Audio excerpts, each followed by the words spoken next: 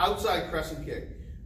Instructor Glenda likes to use this one in sparring, especially in close, where she can bring the foot up and kind of slap right there like that there. So she's in her fighting stance. Unlike hitting with the inside of the foot, now we're going to hit with the outside of the foot. So right here, rear leg first. All right, ready? And she brings her foot all the way up. Hey. And out. Okay. Up. Hey. And out. There you go. Hey. Good. Other side.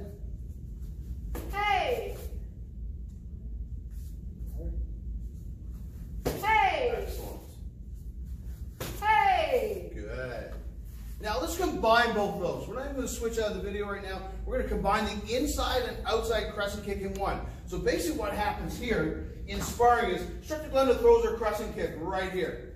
I kind of duck out of the way thinking, oh, and she comes back with that outside crescent kick. So one more time, she goes to throw, I see it coming, I duck out of the way, and then she hits me with that crescent kick coming back. All right, so inside, outside crescent kick. Hey. Hey. One more, just this side. Hey. Hey. Excellent. Good job.